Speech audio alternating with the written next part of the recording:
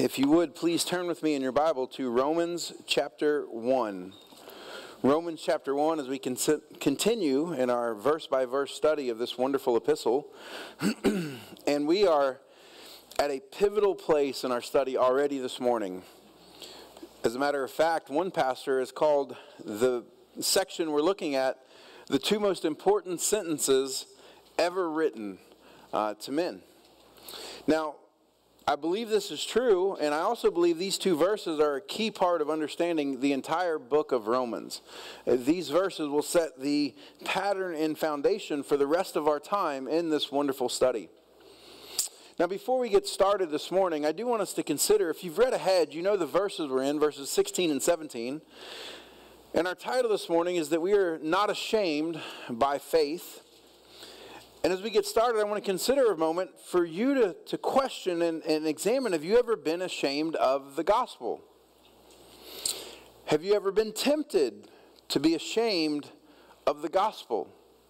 Or to put it in more robust terms, of your faith?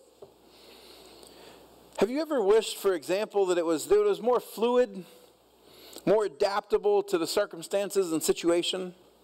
Maybe more adaptable to humanity around you? Less confronting, less confrontational, less rigid, that there were multiple aspects of it that we could just adapt to the audience before us and make it more palatable. Now, before hearing those things and you hurriedly decide, no, I don't struggle with any of that, consider the words of the good doctor, Dr. Martin Lloyd-Jones.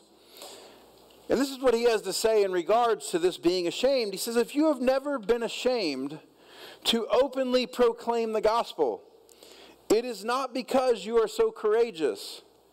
It is because you probably don't understand the gospel. And I hope that sinks in this morning as we walk through Paul's proclamation of being unashamed of the gospel. As we consider in our own lives, what is the gospel? What is the power of God unto salvation? What does that mean? Why would we be ashamed? Why are we not ashamed?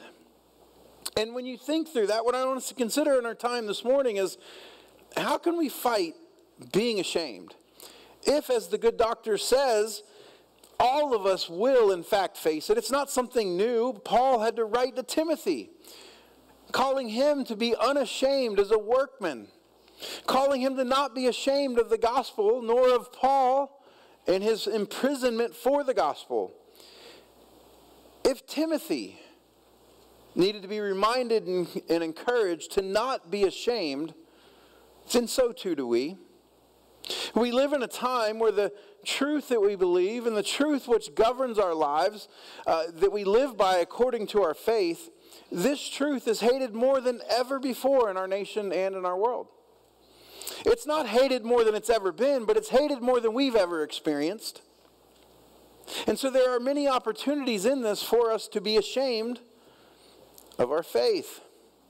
We live in a time when the idea that any man or woman who has a brain would live their life according to a book which is considered archaic. The idea that we would trust what the Bible teaches us over and above modern advancements in humanity. That we would let it speak more loudly in our lives than our emotions and our fleshly desires. There are many voices today saying that we should be ashamed for our faith, for what it stands for where it leads us as individuals. Now, what's interesting is, Scripture, we're told that those voices that are in opposition, calling us to be ashamed, those voices are the very ones who most need us to be unashamed with the gospel which we have believed and received. And so we need this morning's message so greatly in order that we might fight the shame that our world and our flesh wants to, desires to bring against the gospel and our faith in it. Read with me. We're going to read in Romans chapter 1. We'll start in verse 14 just to give a little context, but we'll focus specifically in verse 16 and a little bit into 17. Romans chapter 1, beginning in verse 14, Paul says, I am under obligation, both to Greeks and to barbarians, both to the wise and to the foolish. So for my part, I am eager to preach the gospel to you also who are in Rome, for I am not ashamed of the gospel. For it is the power of God for salvation to everyone who believes, to the Jew first, and also to the Greek. For in it the righteousness of God is revealed from faith to faith, as it is written, but the righteous man shall live by faith. Now, we've already looked in our introduction to this epistle who Paul wrote this to, but just a quick reminder, he wrote this to the Christian brothers and sisters who were in Rome. Now, to be clear, Rome was not a hospitable place for the gospel. Rome was not a place that received well the influence of the gospel that made Christ or recognized Christ as Lord, as King of Kings, even over Caesar. More than that, it was a place of great immorality, great corruption. And so there was a great temptation to be ashamed of the gospel. The people in Rome would have faced it continually. And Paul wrote these verses to those who were there for their encouragement, and through the power and the authorship of the Spirit, ours as well today. When we face similar reasons to be ashamed, temptations to be ashamed, we need this encouragement. Because the truth is, if we consider the gospel as it truly is, we all are tempted to be ashamed of it. And so I've broken it down into two main points. And I want to look at them together. Our first point this morning is very simple. It's reasons or temptations to be ashamed. What is it about the gospel that makes it a temptation to be ashamed of? What is it about the gospel that Paul had to declare he's unashamed of it? More than that, he's eager to come to Rome and preach it. The second point that we'll look at is reasons to not be ashamed. And under each of these, there are many subpoints. Our first this morning, reasons to be ashamed, well, it's unacademic. We live in a time when academia has reached a fever pitch of growing in knowledge and wisdom and other things and advancements in science and technology, and you've got to keep up, and everything is obsolete within a few months after it first came out. And the gospel is, as we just sang, it's that old story. It's the old ways where an unchanging God, before the foundation of the earth even, has put these things in place for us. Now, we're going to be in multiple places this morning, so I encourage you, follow along on the screen, make notes of where we're going. You can go back and look at them later, but considering the unacademic nature of it, Paul had this to say to the church in Corinth. In chapter 1 of 1 Corinthians, verses 18 and 19, and speaking of the gospel, he says this, "For the word of the cross is foolishness to those who are perishing, but to us who are being saved, it is the power of God." And there's that stark difference when Paul says it is the power of God.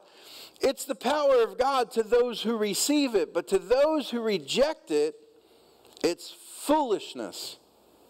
For it is written, verse 19, "I will destroy the wisdom of the wise, and the cleverness of the clever I will set aside." In other words, believing the words of God over and above all the wisdom of our day, the cleverness around us, will make what we believe, the gospel truth, our faith, it will make us be mocked and even hated. I've been called dumb and backwards. I had someone say to me one time that it was arrogant to believe that there could actually be a book that had that much truth in it that we could live our lives by it. And here's the scary part. In each of those instances that I'm referencing, it was by fellow professing believers that I was called that. And it's not that we're unprepared for it. Jesus himself set the example and prepared us well when he spoke in terms of how the world would view us, but called us to take heart because he has overcome the world. The Apostle Peter, who was known for his boldness, had this to say in 2 Peter chapter 3 by way of reminder to all those who were recipients. He said this in verses 3 and 4, "Know this first of all, that in the last days mockers will come with their mocking." Now, I want to just pause for a moment and make sure that we're hearing this fully and rightly. Mockers. I don't know if you've ever been mocked. It's an unpleasant experience. I don't know if we take for serious to the degree of seriousness that Peter's describing when he says there will be those who will mock. They won't make passive-aggressive statements in regards to your faith. That is a part of it, certainly. But Peter says that there will be those who are mockers, that are openly mocking with derision and disgust, despising you because of your belief. You, because of what you believe, will be mocked. And it will come from those who, Peter says in verse 3, are following after their own lust. And he says this is what it'll look like, verse 4, and saying, where is the promise of his coming? In other words, you're living, he says earlier in 1 Peter chapter 3, you're living a life that doesn't make sense to the unbelievers of this world, with whom you used to, in your unbelief, participate with them in those things. And so it confronts them, this new life that you're living, and they're going to mock it, saying, wait a second, you're living for a fantasy. You're living in light of promises that are never going to be fulfilled. Look, he's promised it all this time, ever since the fathers fell asleep. Nothing's changed. Everything just continues as it was from the beginning of creation. People are born, people live, people die, bad stuff happens. Some live longer, some live shorter. There's no answer to this. That's what Solomon in his book of Ecclesiastes in our study there was confronting. This life is a vapor. It is Hebel. Hebel, Hebel, all is Hebel. It's not an unknown truth from Scripture, but those who look to this world as the fullness of their desires, the fullness of all that they know and want, look to those who see something beyond this world and mock it. Because they're following after their own lusts. And in order to do so, they have to say, your belief is not true. It's unacademic. It's not only unacademic, it doesn't only not keep up with the latest in evolutionary theory and science and all the other things. It's not only unacademic, it is also, according to the wisdom of man, considered plainly foolish. I don't know if you know that about the gospel. And this goes back to what Dr. Martin Lloyd-Jones said. That if you have never felt an ashamed or a temptation to be ashamed of the declaration or the open proclamation of the gospel, it's likely because you have not really understood the gospel. It is folly and foolishness. Those are not my words, but we'll talk about why they are accurate. But in 1 Corinthians again, chapter 1, Paul has this to say in regards to the gospel. Verse 20, for where is the wise man? Where is the scribe? Where is the debater of this age? Has not God made foolish the wisdom of the world? For since in the wisdom of God, the world through its wisdom did not come to know God, God was well pleased through the foolishness of the message preached to save those who believe. For indeed, Jews ask for signs and Greeks search for wisdom, but we preach Christ crucified. To Jews a stumbling block, and to Gentiles foolishness. Well, what does Paul mean by that? Well, consider who he's speaking of. Christ crucified in Jerusalem on behalf or because of the Jewish people. This is what Peter preached at Pentecost to those who were gathered. This Jesus whom you crucified, confronting them, it's an offense, especially, most specifically, to the Jewish men and women of this generation. That's why Paul hated it when Stephen spoke to the leaders that were opposing them of the Jewish people. And they rushed at Stephen with hatred, gnashing their teeth, covering their ears, and crying out as they stoned him to death. Paul gave hearty approval to these things. He himself continued forward, muttering threats and carrying out destruction towards the church. It was not something that in the flesh of those who were Jewish, it was an easy message to receive. It was a stumbling block for them that had to be overcome. And then think in terms of the Greeks, the Gentile believers who worship their own gods, gods like Zeus and Apollos, gods who flung lightning and dominated above all other things. And the message of the gospel says this Nazarene carpenter from the Israelite people, who, by the way, the Israelite people had been conquered by the Gentiles in Rome specifically. This Israelite, he was not only from a conquered people, but more than that, he was rejected by his own conquered people. And more than that, even, he died the death of a criminal. A shameful death, a death on a cross, which was the most heinous measurement that could be doled out to any man. What folly to man's heart to ever think of surrendering and worshiping such a one as this with your life. It's foolishness. You can't make sense of that. That's why God says, where are the clever ones? I've destroyed their cleverness. It's not through your cleverness that men will be saved. It's not through the wisdom of the world that men will be saved. It is through the preaching of the message, the foolishness of the message, which my power imbibes, whereby men will be saved.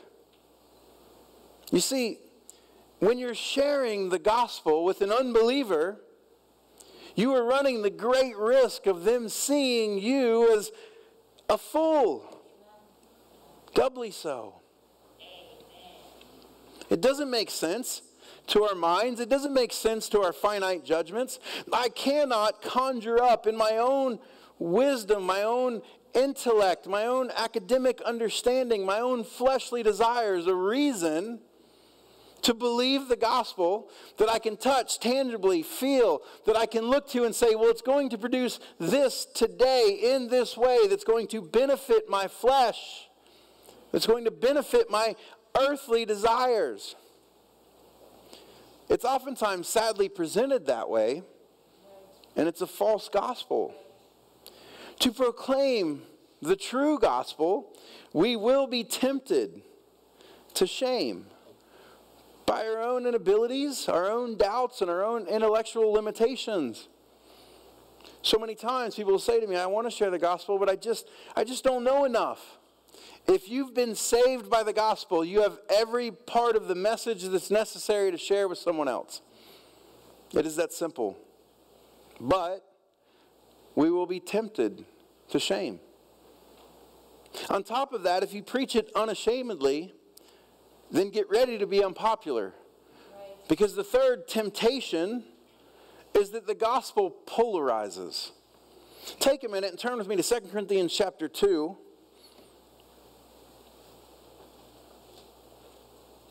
This idea that there's a measure where everybody should just get along. Yes, we should live at peace. We're not talking about not being at peace or looking down upon others. That's not what's described here. But to have the idea that proclaiming the gospel somehow will not bring a response is anathema on the pages of Scripture. It's nowhere to be found. Listen to what Paul describes of his ministry with this gospel in 2 Corinthians chapter 2. Beginning in verse 14, he says, but thanks be to God who always leads us in triumph in Christ and manifests through us the sweet aroma of the knowledge of him in every place. And so he's talking about the knowledge of Christ, the knowledge of God, the gospel, this gospel ministry. And he says, thanks be to God that everywhere we go, he himself is making known through us the sweet aroma of the gospel in every place. But look at verse 15 and 16. What does this aroma do? For we are the fragrance of Christ to God among those who are being saved and among those who are perishing. To the one, an aroma from death unto death. To the other, an aroma from life to life. And who is adequate for these things? In other words, what Paul's saying is that when the gospel is proclaimed, praise be unto God, it is a sweet aroma of Christ, of the goodness, of the good news of God. But that in this world is going to be received in two ways and two ways only. It will be received as that which gives life, and to the others who reject it, it will bear the stench of death. There's no in between. The gospel polarizes. If you have some measure of thinking that the gospel is going to make everyone just get along, no. We will all just get along when our ruling, reigning king returns from heaven with a sword and a rod of iron and rules upon this earth, restoring justice to that which is broken and doing so by his own sovereign strength alone. Until that time, the gospel is simply the means by which those who are perishing can be brought to life, eternal life. The gospel does not allow us to all just get along. It does the opposite of that. It polarizes. It brings with it those who are rejecting it the stench of death. But to those who are receiving it, it is the aroma of life. Make no mistake, the gospel is polarizing. And we recognize that. Because if you've proclaimed the gospel with an understanding and a recognition of the salvation, if you proclaimed it in such a way that it is an aroma of either death or life to the one who is receiving it from you, you know that it will bring a response. And that response is oftentimes a response of rejection. Yes, there is temptation to be ashamed of this gospel that leaves no middle ground.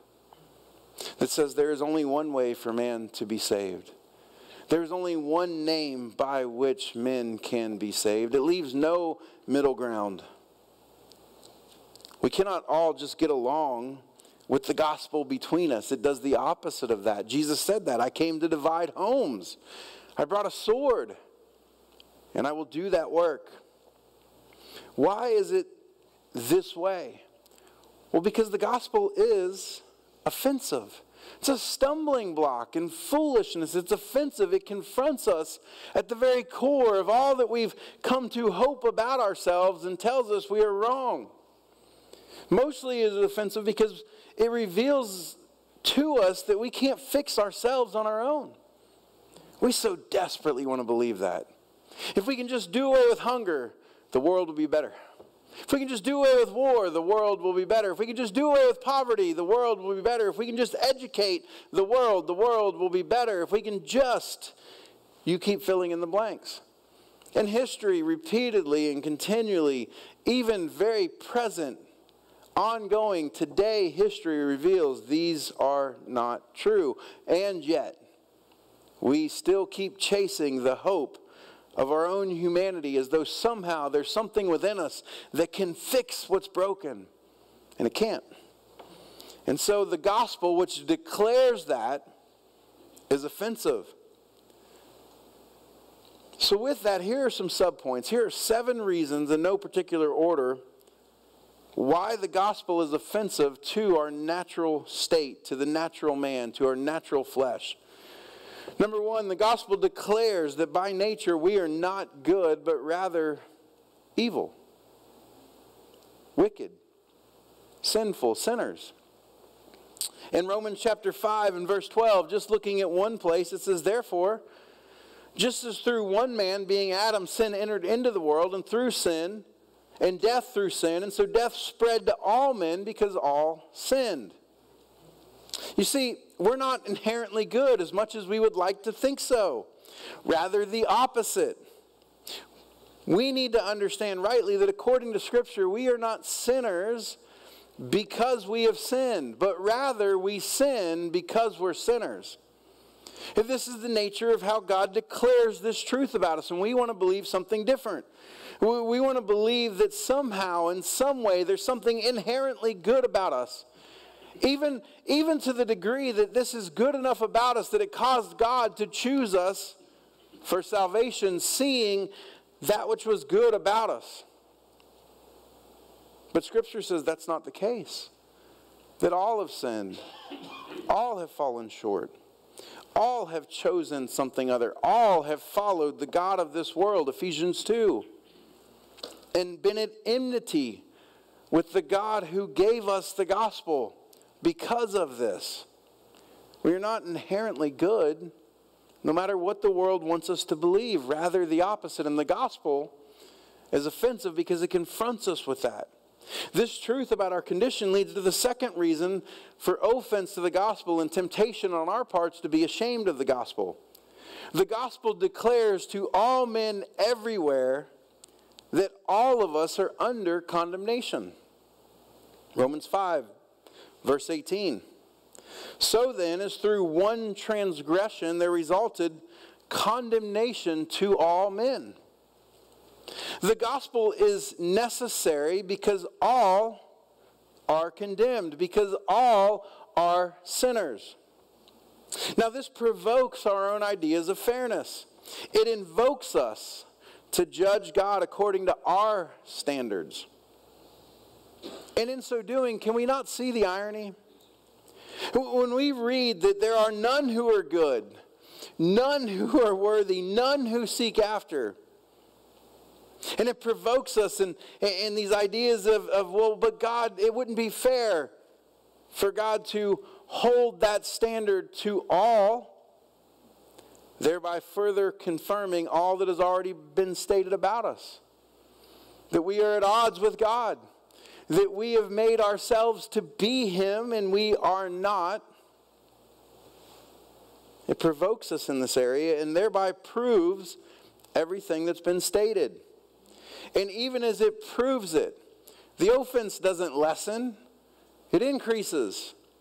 It increases when you know you're wrong, but you desperately want to be right. And yet, you're going to doggedly pursue your own rightness. You don't have many options with those who stand in opposition to you being right. You can't just go along to get along and agree to disagree.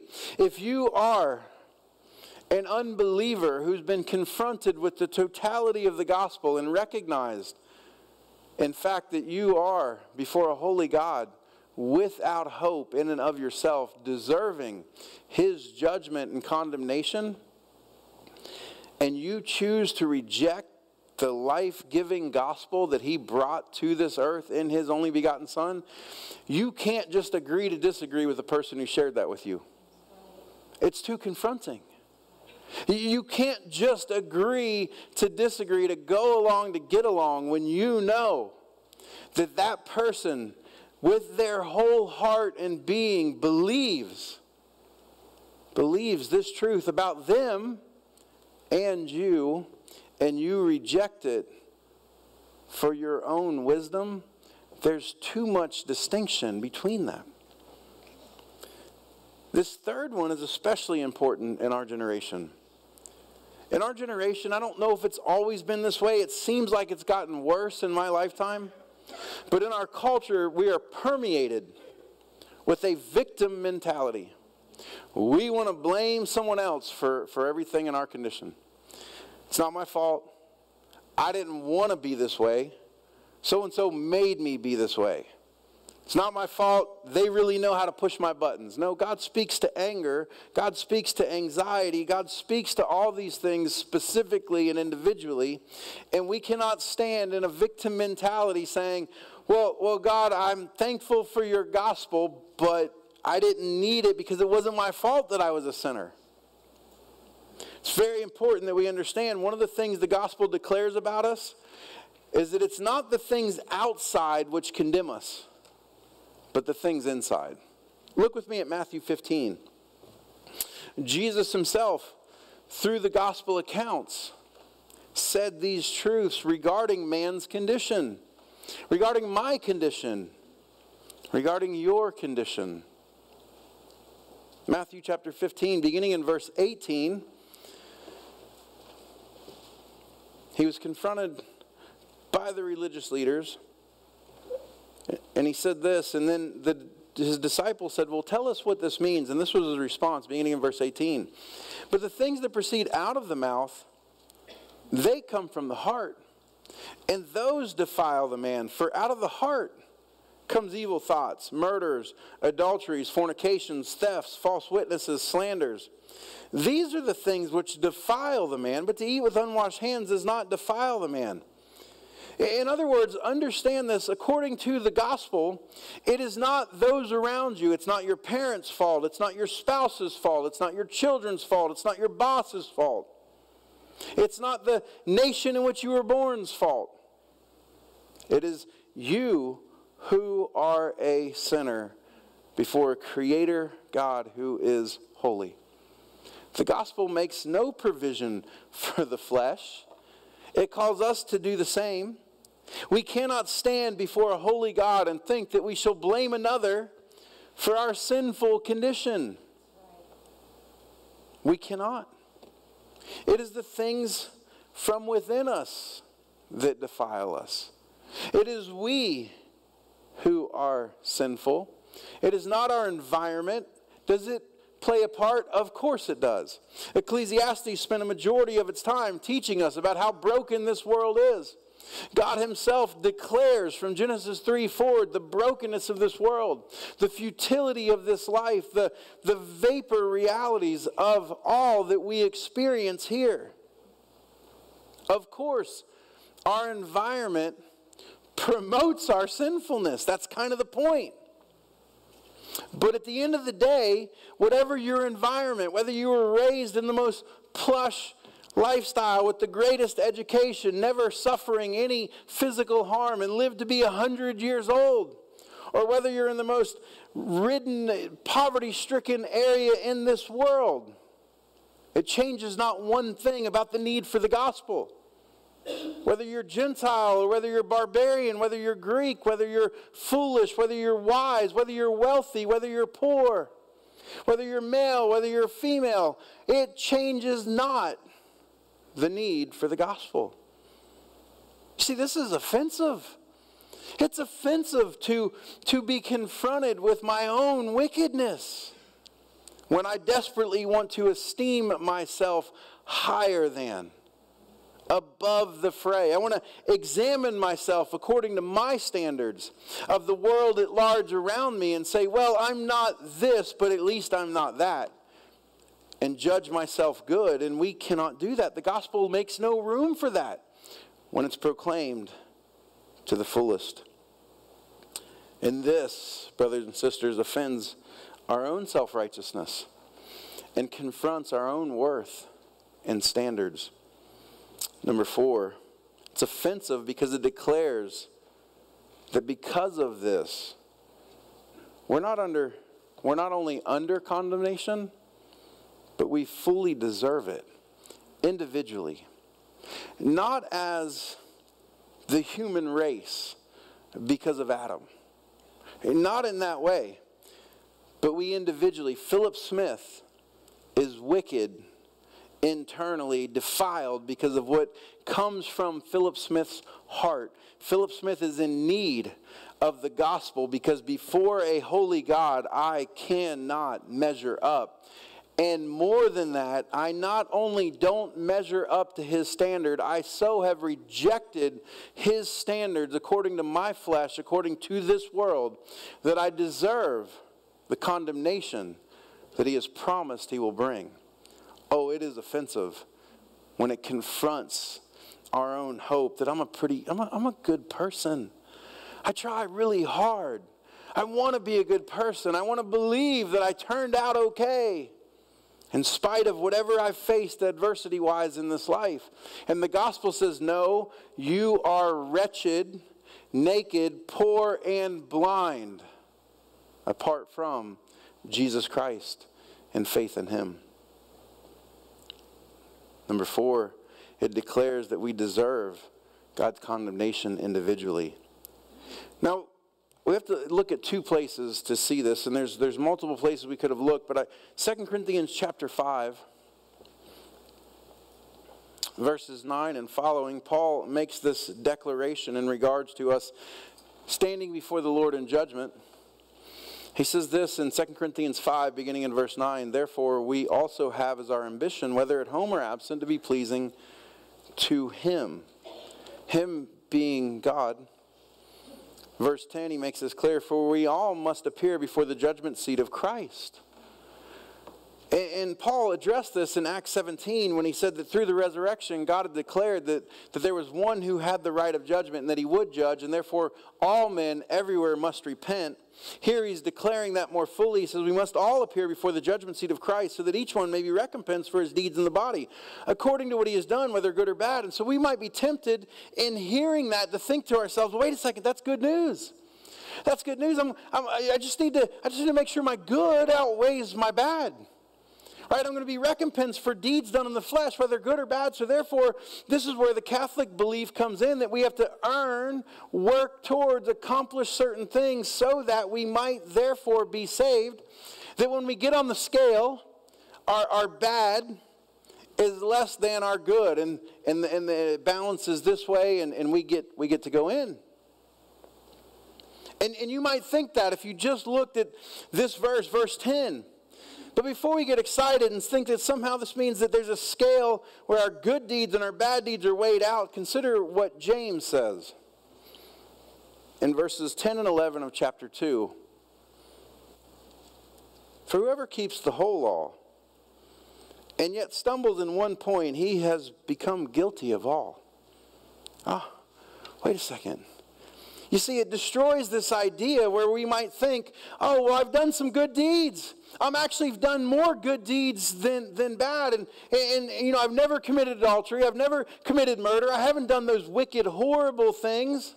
Sure, I haven't followed the Lord and honored the Lord, and I've allowed my thoughts to run rampant, and I don't really want to follow the Lord. I don't want to give myself to Him. I want to live my life for myself according to this world, but you know, I'm a pretty good person at heart, and so it's okay to do that. And then James says, no, if you keep the whole law perfectly but stumble in one point, you become guilty of all. Verse 11, for he who said, do not commit adultery, also said, do not commit a murder. Now, if you do not commit adultery, but do commit murder, you have become a transgressor of the law. You see, God's standard is such that we want to change it, but we cannot. And so He declares it to us, here's my standard. You must be perfect as I am perfect. And we cannot be. In our flesh, we are all condemned. In our strength, we all deserve condemnation before a God who is holy. This is offensive to our flesh. Unless we think our measurements on God's holy scales will be other humans. That's the most common argument I get in regards to rejecting the gospel. I'm a good person. I try hard. It's not like I'm, Hitler, because that's the standard of goodness in our world, that you don't be like the worst. And we tend to think that our measurement on God's holy scales will be other humans, and then we can point out in that moment to God how much worse they are than us. God, it cannot be fair that I would spend eternity in the same place as one who is a murderer when I've never murdered. But He makes clear His standard is such that if you transgress one jot or tittle of the law, you have transgressed His law. You are a lawbreaker. And before a God who is holy, this is unacceptable. For Him to sweep your law-breaking under the rug is to deny His holiness, to deny His perfect justice, and to make a mockery of crushing His only begotten Son on behalf of sinners. Brothers and sisters, the rest of humanity will not be on the scale across from you and I. Jesus Christ will be on the scale across from you and I. He is the standard of God's standard. He is the epitome of it. And we don't measure up. In my own strength, all of us combined take all the good deeds that we can in our own strength in this room accomplish. And Jesus Christ will still bottom the scale out across from us. That's what is declared in the gospel. That's why we're tempted to be ashamed for those who hear such things and don't want to hear it. They don't want to hear this need of theirs. They don't want to hear it. And this is common. I talk to people all the time who don't want to go to the doctor because he might tell them what's wrong. I talk to people all the time who avoid funerals because they don't want to be confronted with their own mortality. Sure, they believe they're going to die someday, but they don't want to think about it.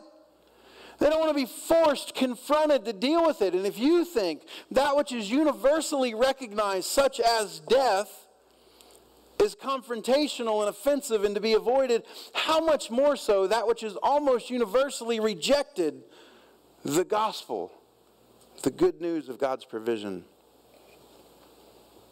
It is God's standards that has to be met.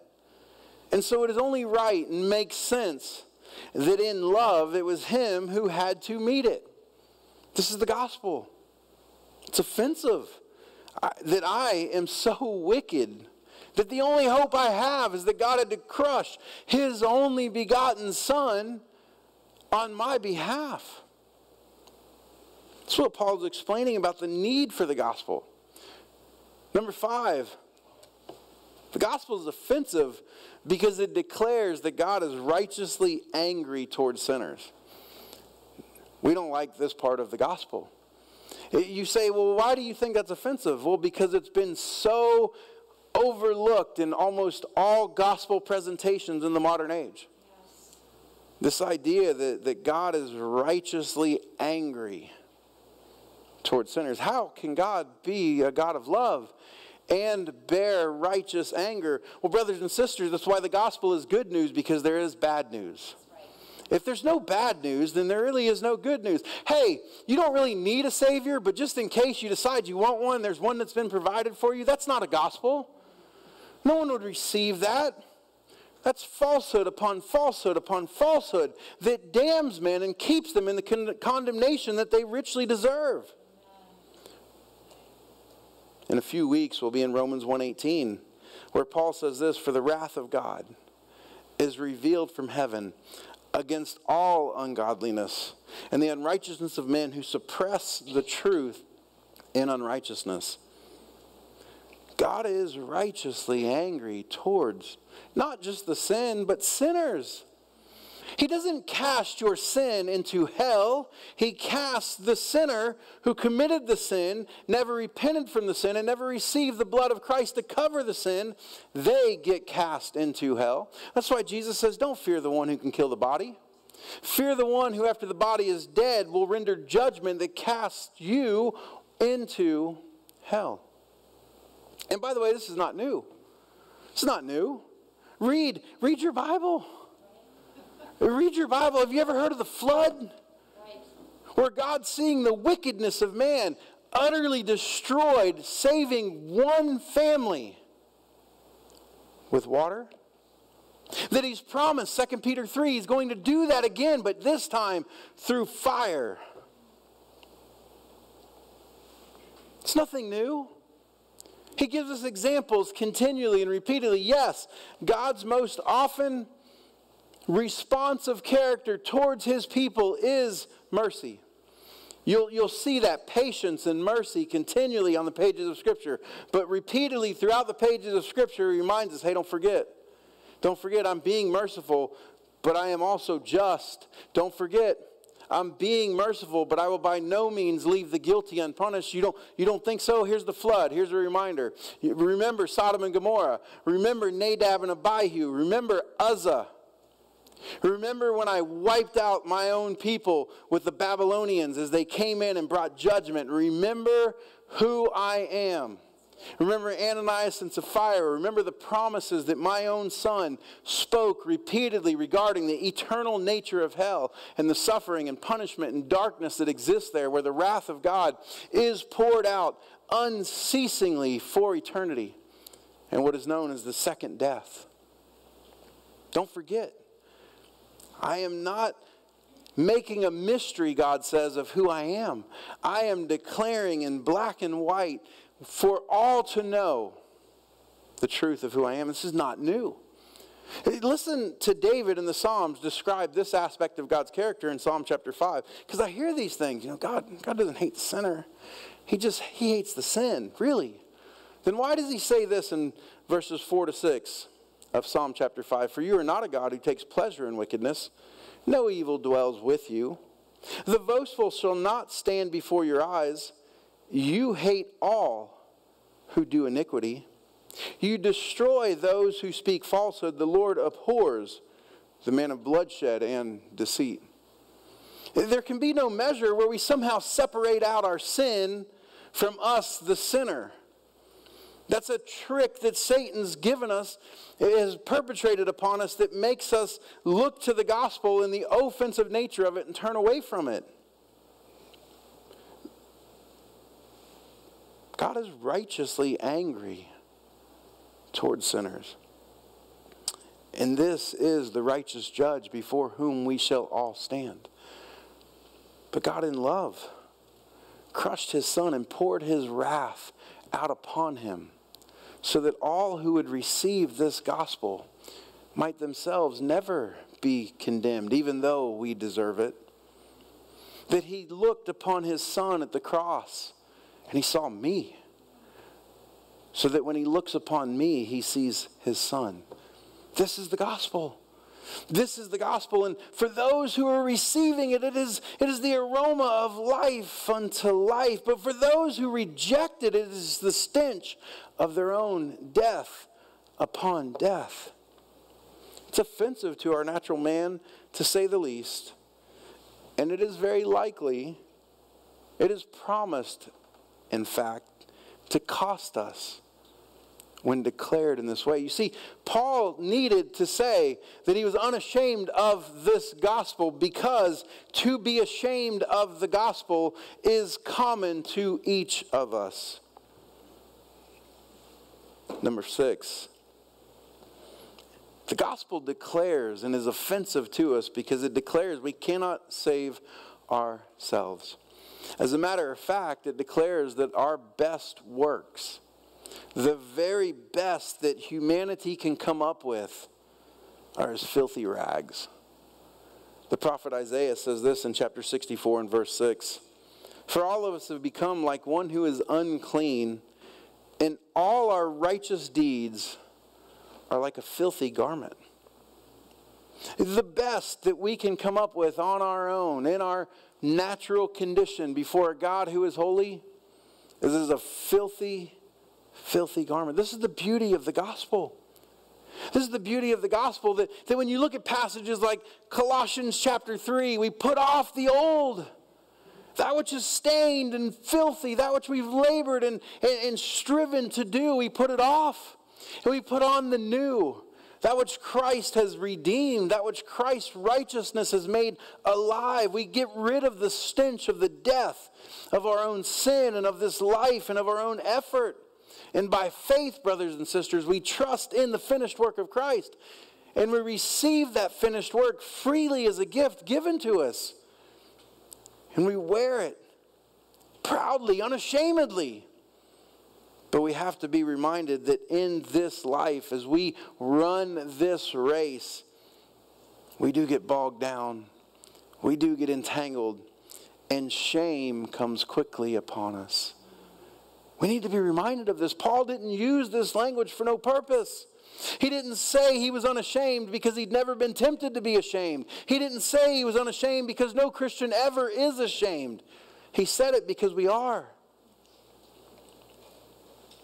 It's offensive to our flesh that we cannot save ourselves. And it is exceedingly offensive to our flesh that the very best we can actually offer is as a filthy rag before the one to whom we would offer it. You see, it's offensive because our flesh esteems itself very highly. And we live in a world that wants us to esteem it more highly. I hear constantly that some of the greatest struggles our poor, wonderful teenagers are facing is that their self-esteem is not where it ought to be. I hear things like they just need to learn to forgive themselves. That's so unbiblical. It's so if I could forgive myself, I don't need the blood of Jesus Christ to accomplish that forgiveness. It's offensive in a world that wants to esteem itself highly, to a flesh that wants to esteem itself highly, that wants to point to others as the reason that we've been victimized. It's not my fault that I have this struggle. Someone else caused this. You think I want to live in a depressive funk? Someone else did this to me. The gospel's insufficient to bring me out of this. This person is more powerful than Jesus Christ. Look at what they've caused me to become. Look at how they've caused me to act. The gospel leaves no room for those things. We don't get to call sin diseases. We don't get to call them diagnoses of things that aren't our fault. We have to look at it and say, no, God made me perfectly, fearfully, and wonderfully in my mother's womb. And I was born into a broken world, and I've suffered under the brokenness of this world. Sin has splashed upon me. It has been visited upon me. I am not responsible for those things in the sense that I will not stand before God and give an account for the sins of others that was brought against me, but I will stand before God and give an account for the sin that I myself chose. And we all do. And we all shall. And so it is this inability that the gospel declares and leaves no room for that is very offensive. Because of our inability, it forces us to put our hope in something outside of us. Because of our inability, you see, if we have some ability, then why do we need Jesus? If we have some goodness, why do we need His goodness? If our self-righteousness is sufficient, why do we need His righteousness imputed to us? And number 7, the gospel is offensive because it requires faith in Jesus proven by obedience. John chapter 3, it contains that beloved, beautiful encapsulation of the verse of the gospel in verse 16. For God so loved the world that He gave His only Son, that whosoever believeth in Him might not perish but have eternal life. It's probably the most, if not the most well-known verse on the pages of Scripture. It is a beautiful, beautiful verse in regards to the gospel, but it is not a standalone. It comes with the context that surrounds it. Listen to verse 36, just a few verses shortly behind that in John chapter 3. He who believes in the Son has eternal life. It builds off of verse 16. But he who does not obey the Son will not see life, but the wrath of God abides on him. That verse should be as well known as verse 16. We need to recognize and be confronted. You do have to believe and trust in Jesus, absolutely. This trust, though, is testified to. It is proven. It is displayed in our obedience. Just as disobedience is actually a display of unbelief. Hebrews chapter 3 says very clearly that in their disobedience, the Israelite people under Moses were not able to enter into their rest, and this was because of unbelief.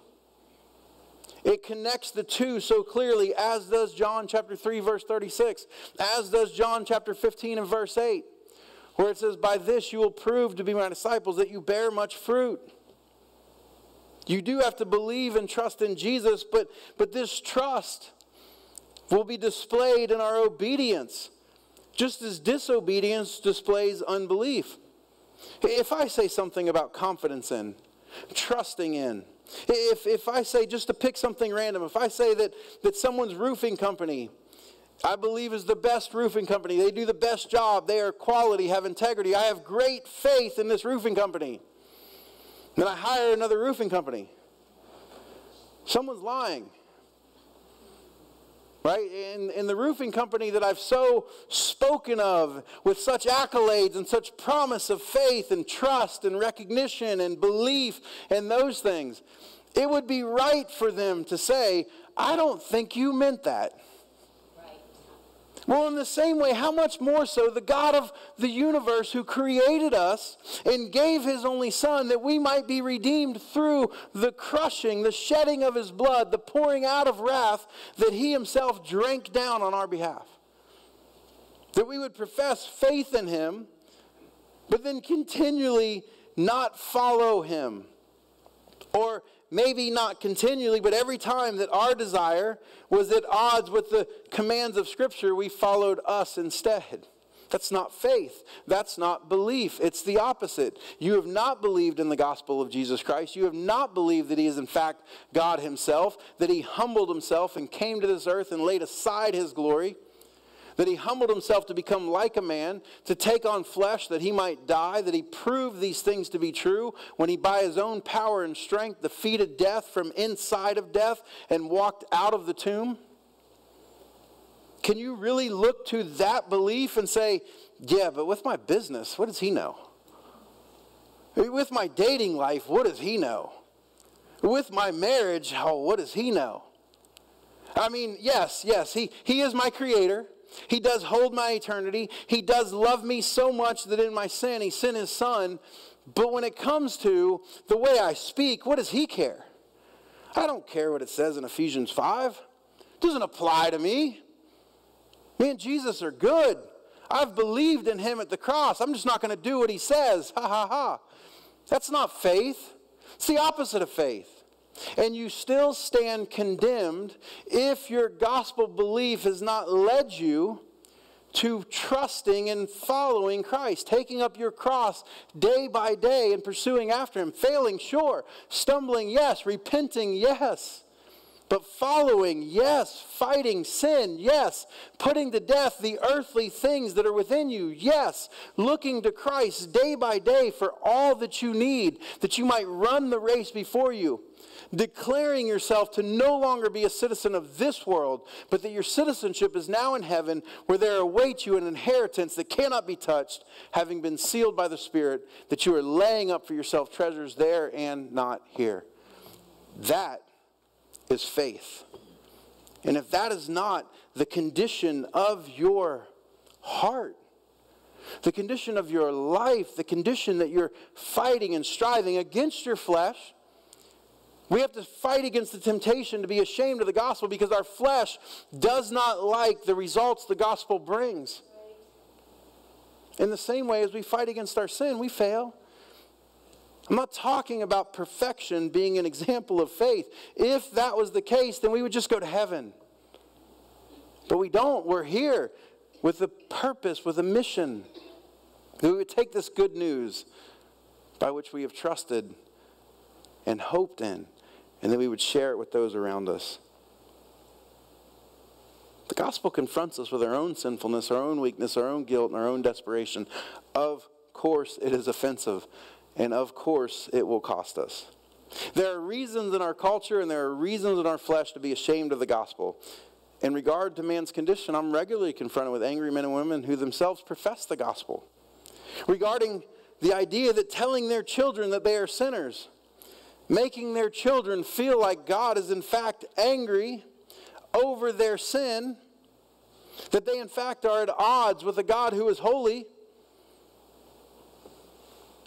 makes them angry. They don't want that gospel in the lives of their children and their own lives. Please understand, the reasons for offense are many. And thus the temptation for us to be ashamed are many also. But to be clear, those reasons, even as they are real, they are incomparable for the reasons to not be ashamed. It's our second point this morning, reasons to not be ashamed. Number one, the gospel is good news. It's not bad news. The bad news is already there. Whether someone hears it or not doesn't change it. The bad news of man's condition before a God who is holy already is established and exists. Whether they ever hear of it or not, it's true nonetheless. We get to share with them the good news. That in spite of that, this good news, it brings healing, not harm. It brings light, not darkness. It brings forgiveness, not judgment. It brings a light burden to what was before crushing futility. Brothers and sisters, we are all slaves. We're either slaves to sin or we're slaves to righteousness. We're either slaves to Satan or we're slaves to the Savior. That's who we are. Why do we call him master and not do what he says? Even as you were telling people this, the gospel is good news, God's good news for all that is offensive between him and us.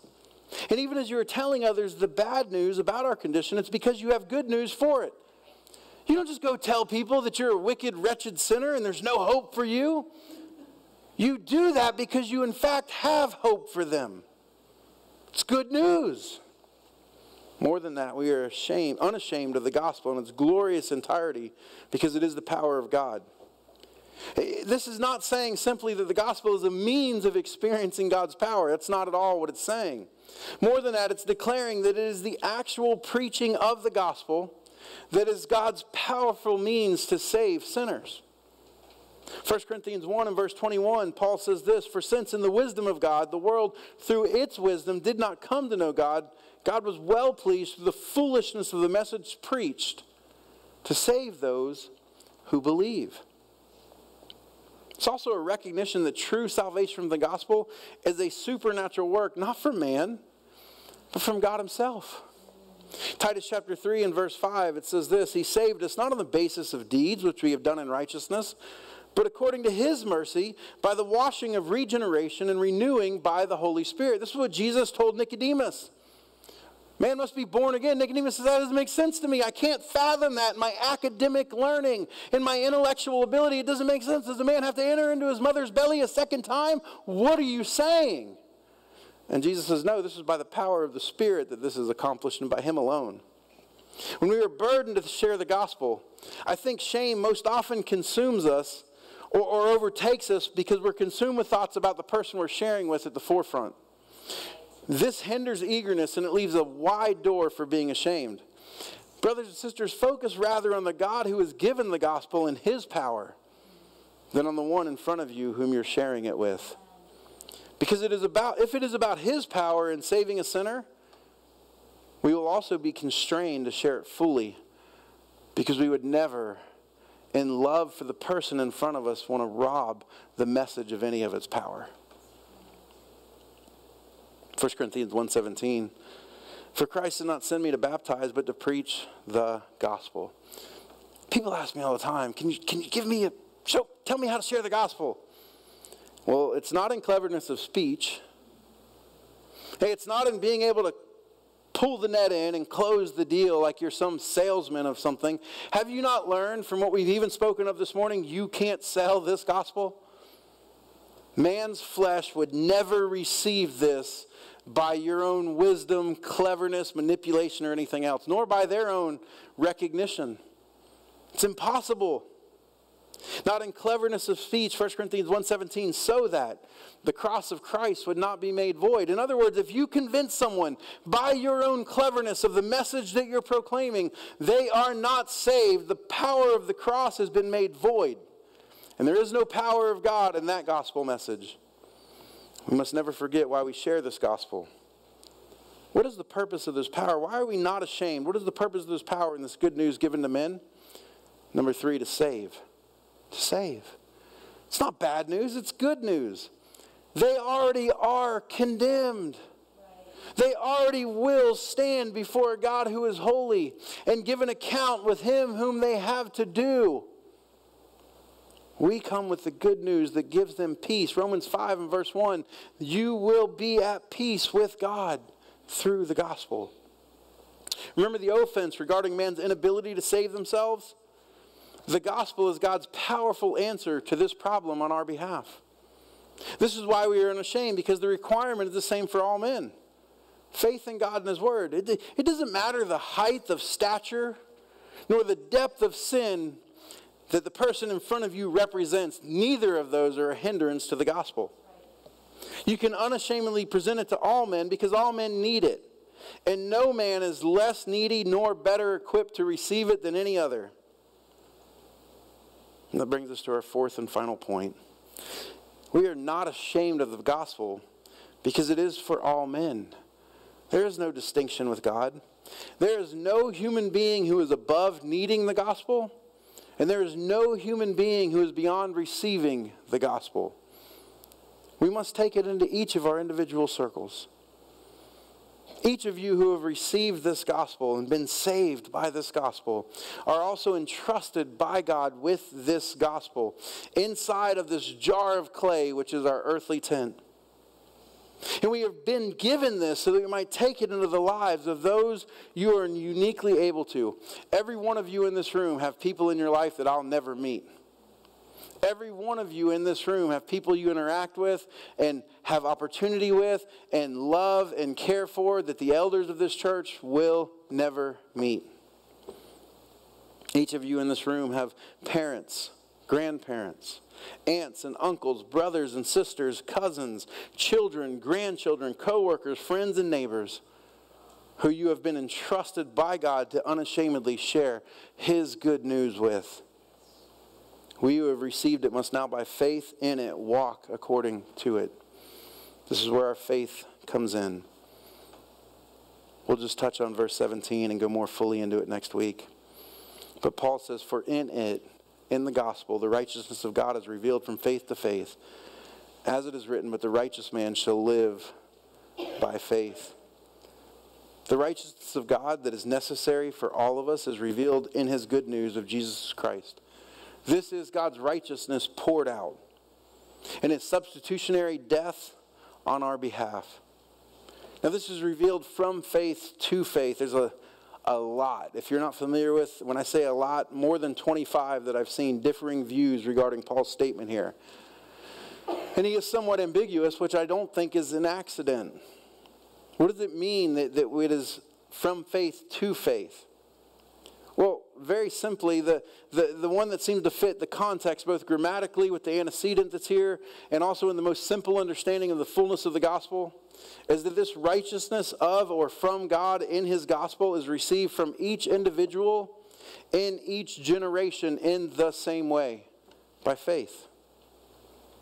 And that each one who does shall then live by this faith. Brothers and sisters, there is much within our world and within our own flesh which finds this gospel offensive and even unbelievable. Which, by the way, that's why it must be received by faith. And this is a strong argument for its authenticity. Have you ever thought about that? What human being would ever come up with this gospel as a means of getting other human beings to agree with them and join them? Who would do that? Only a fool. Only a fool. Or a God who by his own power brings salvation to those who hear and receive it. There's no in between. No, this gospel is from God alone, and it bears his power within it. Have you yourself received this gospel by faith? Have you trusted in the good news of God for your salvation, and the finished work of Jesus Christ and his righteousness alone for your forgiveness? If you have not, it's available to you even this morning. In Hebrews 3, it says, as long as it is still called today, today is the day of salvation. It is available for you today to look to him, recognizing your own inability and trust in the finished work that he has provided freely to all who would come to him for it. And if you have done that, then let us be unashamed in sharing this gospel, brothers and sisters. Let us share it by faith and live our lives according to it, day by day. Would you pray with me? Lord, you are God and we are not. And yet we want to. In our flesh, it is our desire. It is the original sin of Satan. And it is a plague upon our own flesh and humanity in this world that we would want to usurp you, to judge you, to declare ourselves righteous apart from you. But Lord, you are God and we are not. And we confess these truths this morning. I pray for all who are here who have never trusted in the finished and completed work of you at the cross, not recognized their own need, that have held back some measure of hope in something other than your blood and sacrifice. Lord, I pray that even this morning that they would throw themselves wholly upon you by faith. And Lord, for we who have done that, I pray that we would be renewed this morning to be bold in our declaration, our proclamation, that we would be unashamed workers, rightly dividing your word of truth and sharing it with those around us, for edification and sanctification of the fellow believers you have placed in our life, and for justification and adoption for the unbelievers that are in our pathways. Give us your wisdom and strength to the accomplishment of this. In Christ's name, amen.